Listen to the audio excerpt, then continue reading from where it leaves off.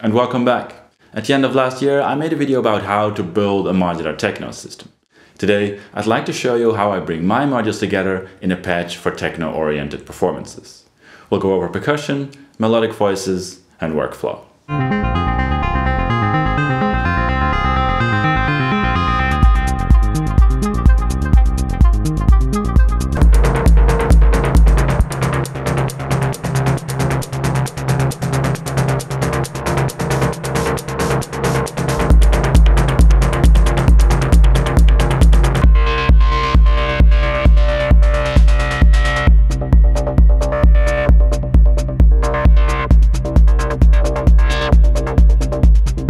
When I started this channel, I did something similar with a more self-generative, ambient-oriented patch.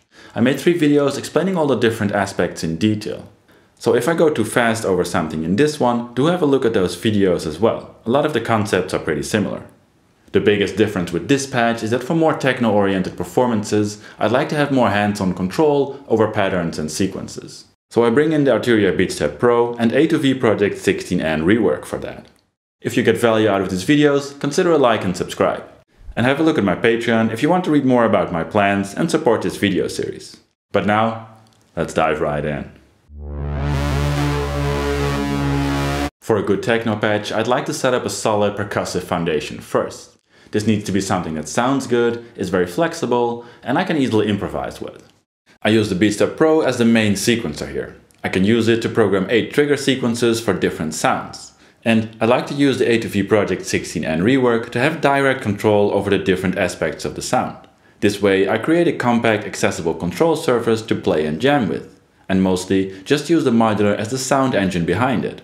But let's start with the drum modules and patches I use in this setup. The first one is the kick. Right now I use the tip-top bass drum 808. But like I mentioned in my techno introduction video, it's interesting to have a more flexible module for this if making techno is your main goal. The kick receives a trigger from the Beatstep Pro and I run the output through the Make Noise LXD low-pass gate. This one has a bit of resonance built in, which doesn't only sound good, it's also a great way to simultaneously control the punchiness of the kick as well as the volume.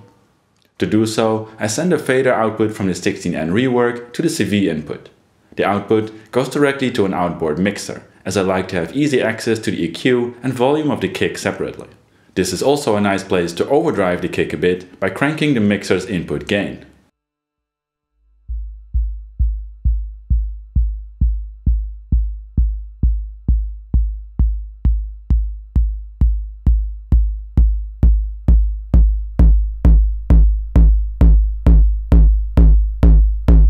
Next to the bass drum 808, I often use the Bassimilos Iteritas Alto for kicks. But it's a very versatile digital drum module that I also use for percussion or dynamic heads. It gets triggered by the Beatstep Pro, but for this one I add some modulation. I generally like to have 2 LFOs available to modulate some parameters. And I also use a dedicated trigger sequence from the Beatstep Pro that I can plug in wherever I like, for example into the pitch or spread. The output of the Bassimilos goes to the IntelliGel Linux VCA. And I send a fader from the 16N Rework to this VCA to control the volume of the sound. I also use dedicated faders to the decay and attack of the Bassimilos for manual control.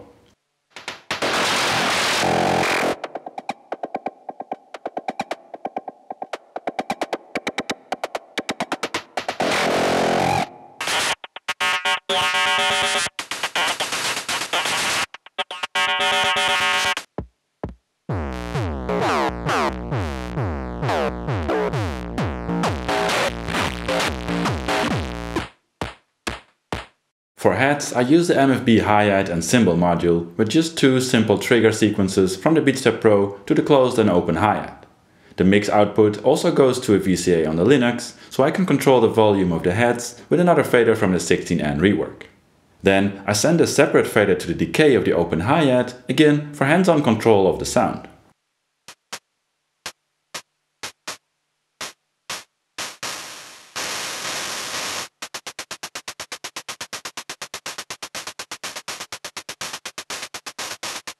Finally, I use the 2 sides of the 4MS stereo-triggered sampler as independent sample players, each receiving their own trigger from the Beatstep Pro. In this setup, I use one of them just to trigger a single sample, like a clap, stabby hit, kick drum, or longer noisy field recording. For the other sampler, I like to send a random voltage through an attenuator mixed with a fader from the 16N to the sample select. This way, I can control the selected sample and, if I want, open the attenuator a bit and allow some random sample selection. This works great for short percussive sounds.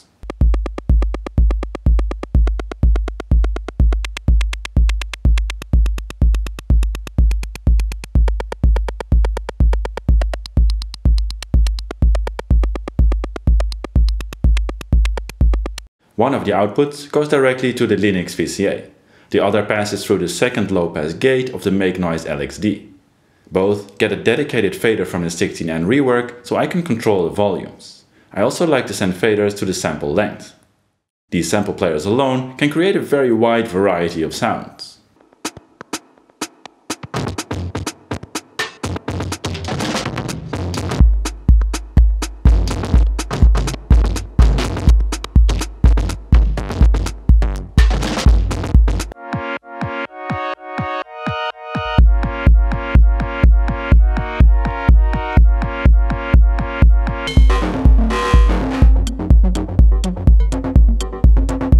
I made 2 videos about using sample players for melodic and percussive purposes. So have a look at those videos if you'd like to learn more about that. So if you've been paying attention, you notice the kick went directly to the outboard mixer and the other 4 parts to the IntelliGel Linux, which I use as a summing VCA, creating a little drum bus. Because the Linux has attenuators on each channel, I can use those to determine how much a fully opened slider of the 16N Rework will open the VCA, and thus use the attenuators to create a good sounding mix when I simply slam open all the faders. Then I use the sum output of the Linux to send the non-kick drum bus to the Doepfer A119, which I use as an overdrive to slightly distort the whole percussive part.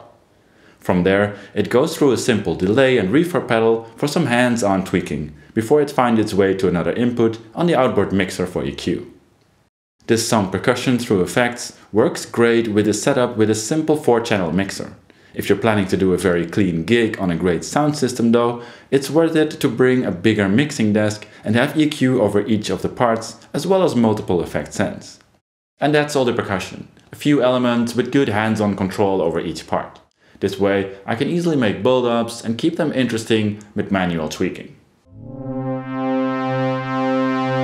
In this setup, I use 2 independent melodic voices. Most of the time they end up being a bass and lead sound, and each of them has their own strength, but both voices can be either.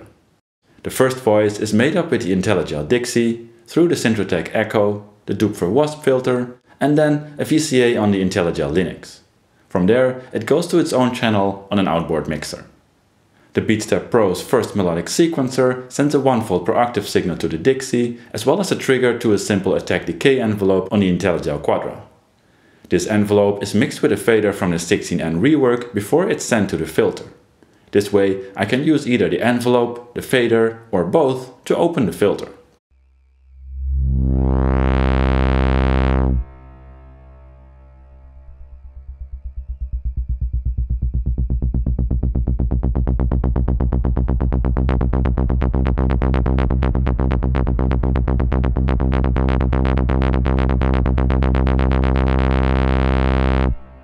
A copy of the trigger going to the kick triggers a second envelope on the Quadra, which is mixed in a triad with a copy from the main envelope before going to the Linux VCA. This way I can set the volume of the sound by adjusting the amount of the main envelope to the VCA, and I can invert the second envelope for a sidechain effect on bass lines.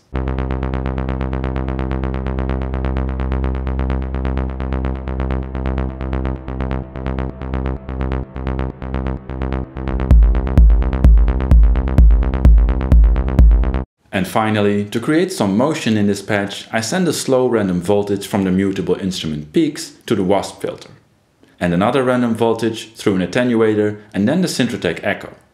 In this setup, the echo is not used as a delay, but rather to create slightly G-tuned stacked oscillator sounds, using fast delay times.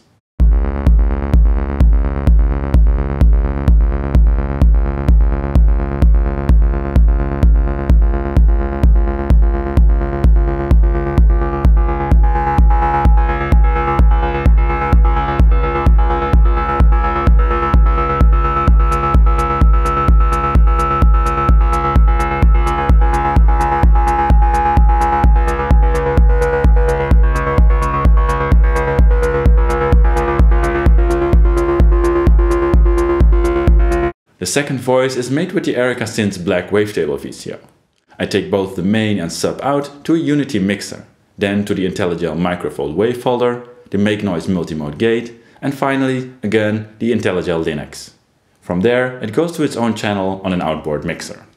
The second melodic sequencer of the Beatstep Pro controls the 1V per octave on the Wavetable VCO and triggers a simple envelope on the Quadra, going to the Make Noise filter and the Linux VCA.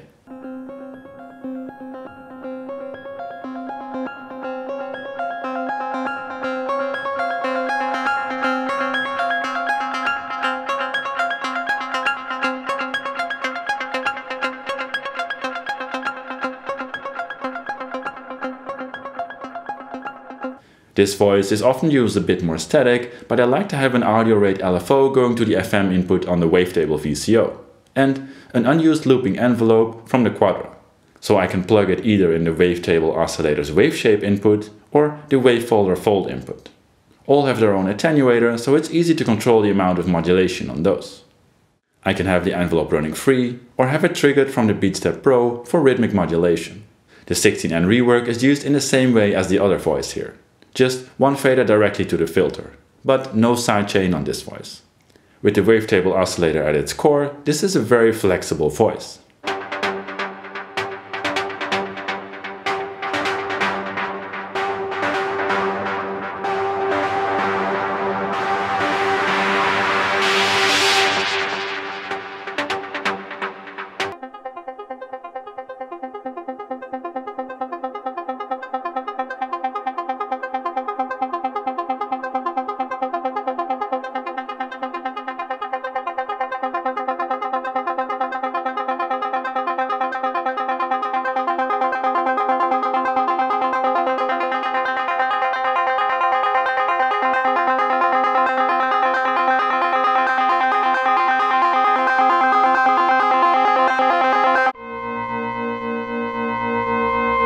So with everything patched up, I end up with a pretty flexible setup, mainly controlled from two easily accessible controllers.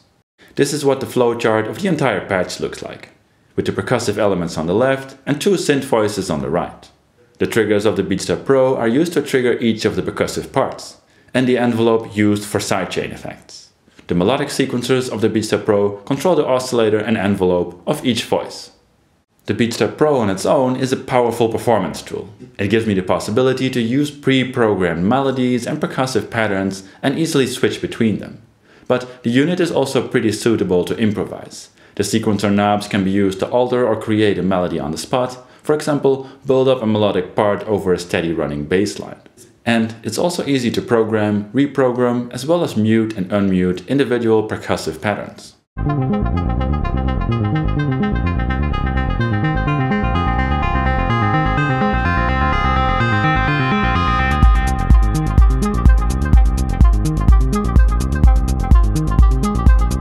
Then the 16N rework adds extra control over the patch by bringing the right parameters together in a single wire mesh-free space. I use it to control the volume of each percussive part by sending it to that sound's VCA or gate. Then some faders are used to modulate the percussive sounds, such as the decay of the hi-hat, drum voice and sample player. For the voices, I only control the filters from the 16N rework. The volume I can set on the modular or outboard mixer, and the various remaining controls I can set on the modular when needed. This setup makes the 16N rework mostly a tool to shape and hands-on improvise with the percussive elements. There is some modulation going on in the sounds to keep it moving a bit if I don't do anything, but in general a lot of dynamic and tension in the beats is being controlled and made with performing with the faders.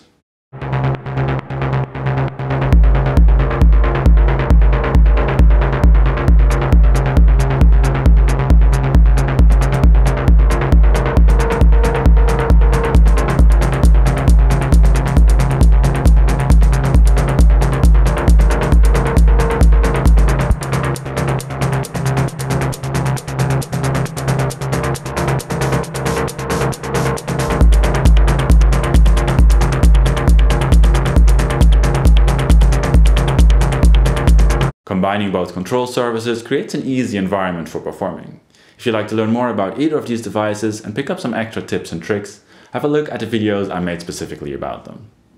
One of the things I mentioned in those videos is that these units give you the possibility to control multiple aspects of the patch simultaneously, which is really hard to do if you just use your hands to control the modular. Especially for techno-oriented build-ups and breaks, I find this pretty crucial. Still, there are some parameters in this patch I control by just handing the modular itself, like the FM amount to the wavetable oscillator, the sidechain amount, and so on. But these are often choices I make for an entire part or track and don't need to tweak all the time.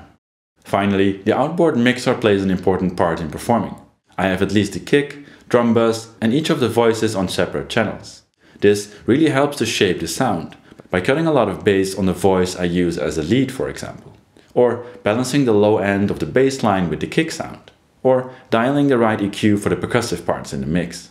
From here, it mostly comes down to creating interesting arrangements, melodies, and using drum modules and sample players to create different sounds and tracks. Also, smash the like, subscribe and bell button on this channel if you get value out of these videos and you'd like to see more. But that's it for now, thanks for watching and see you next time.